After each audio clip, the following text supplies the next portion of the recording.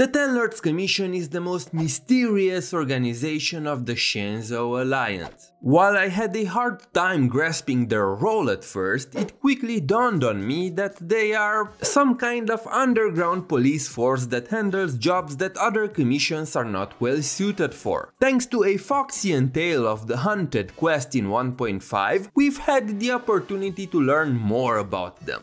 Not too much, mind you, cause even if they were a central figure of the quest, we still barely know anything about them. But as always, that won't stop me from diving deep into the lore. Here's everything we know about the most interesting organization of the Xianzhou.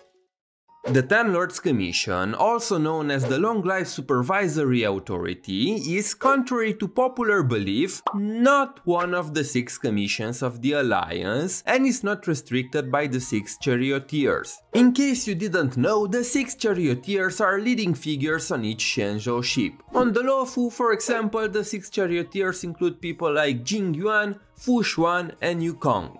If the Ten Lords want to do something, they don't have to report to anyone. They just do it! Of course, there is an internal hierarchy, probably, but the point is that they operate independently. Oh, and before you ask, Homo, if the Ten Lords Commission is not part of the 6 commissions, who are the 6th commission? Well, while they don't have commission in their name, it was implied in one of the Pom Pom quiz events from the past that it's actually the Cloud Knights. I recently saw someone calling them the Soul Police, and that really stuck with me. You can see in their design and the nature of their work that they are inspired by the traditional Chinese exorcists. I mean, they are exorcists, dealing with situations and enemies that can be associated with the supernatural. Of course, none of the monsters they deal with are real ghosts, but extraterrestrial creatures that exist in various forms. Just look at the Heliobi. They are a shapeless species of pure energy that appear as flames capable of speech. They can also possess humans. For any civilization that is not advanced enough to recognize them, they seem like real ghosts. Also, the tools that they use to deal with monsters are, in fact, traditional exorcism tools, such as the Lunumbra gourd that we used during the event to seal the Heliobi. So yeah, Soul Police is a pretty fitting description. Now that we've established that the Ten Lords Commission is independent, let's talk about what they do, cause that's the most fascinating thing about them. They handle a variety of jobs, but the most important ones are dealing with the Marastruck and the long-life species that violate the 10 Unpardonable Sins. The Ten Lords Commission has 3 divisions. The first division guides those who succumb to Mara, the second division deals with vicious criminals, and the third division manages life and death. While the jobs of the first 2 divisions are pretty self-explanatory, the third division's job is a lot more cryptic. What does dealing with life and death mean? Well, you see, the inevitable fate of the long-life species is that they will eventually get struck by Mara, which usually happens when they are around 800 to 900 years old. Note that this is the average. We saw people as young as 650 getting struck, and others who have lived way past 900. Anyway, people who are about to be struck by Mara begin to develop some symptoms, such as memory loss, hallucinations, lethargy, and many more. When that happens, the Ten Lords Commission will send their souls to the Hall of Karma, a place at the bottom of the Xianzhou. There, the souls are awaiting their death without having to worry about the Mara. The body of a judge from the Ten Lords Commission is connected to the Hall of Karma, and they can collect souls, decide on karmic consequences, and bring souls from the Hall of Karma back to the living world for a short period of time. This was seen during a teacher and a friend adventure quest when Xue Yi brought back the soul of Changzhe's master and made him possess an Arumaton.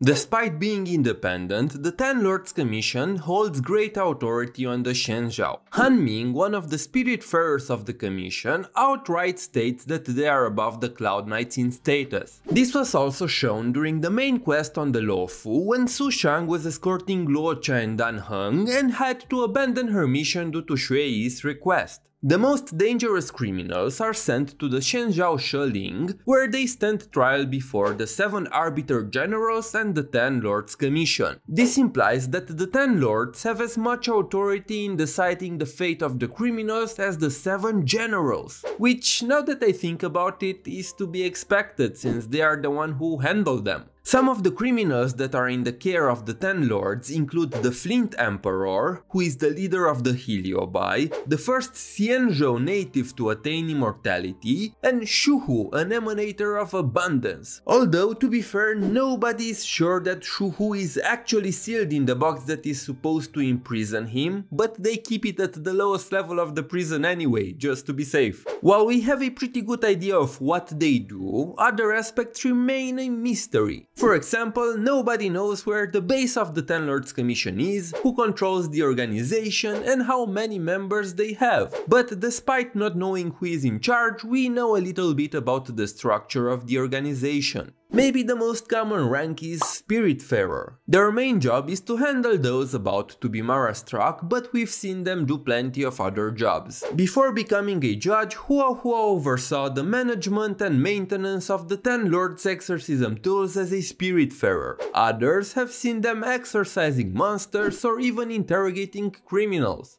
Next are the Wraith Wardens. You can think of them as the Cloud Knights of the 10 Lords. They usually accompany the judges in their missions. Unlike the Spiritfarers, the Wraith Wardens have a more combat-oriented job. One of the Wraith Wardens even mentions that the members of the 10 Lords Commission are made up of people who live in seclusion to keep the Commission independent and clean from the rest of society and prevent any potential risk that would destabilize the Alliance. Besides the Wraith Wardens, the 10 Lords Commission also uses law-enforcing automatons engraved with the 10 Lords martial scriptures called Spectral Envoys. And let me tell you, these motherfuckers hit hard. Their main job is to assist the judges and to subdue anyone who strayed from the natural order of life. Interestingly enough, it is said that the authority of a Spectral Envoy is even greater than that of a judge sometimes. And lastly, we have the judges. They have a variety of jobs, from subduing evil spirits, dealing with Mara struck and punishing criminals, to, most importantly, sending the souls of the Mara struck and those near death to the Hall of Karma. Some known judges are Shui, Hanya, and Huohuo, with the latter being a judge trainee. When someone does something that goes against one of the 10 Unpardonable Sins, there's a great chance that a judge will be sent to deal with them.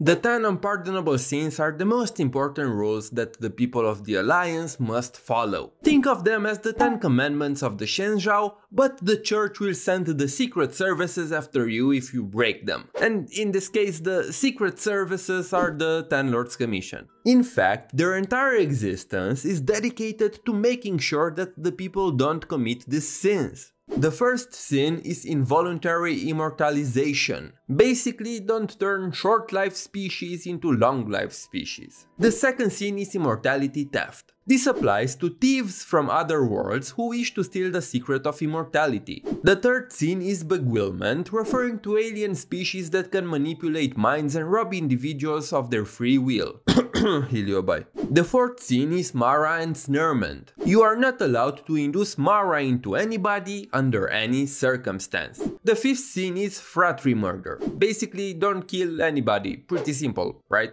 The sixth sin is illicit espionage. This refers to the theft of confidential information from governmental organizations. The seventh sin is prison break. I believe that this is pretty self-explanatory. The eighth sin is sowing discord. The ninth sin is incitement of riot. And the 10th sin is capsizing Xianzhou, which is basically don't sink our ships.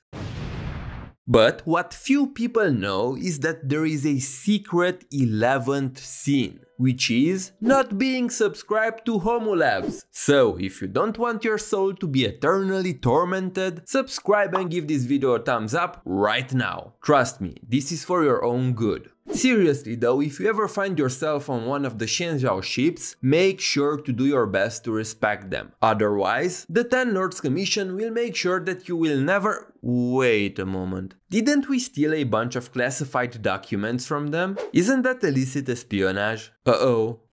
Please stop. Oh my god, stop, please, no, not my collarbone, please stop.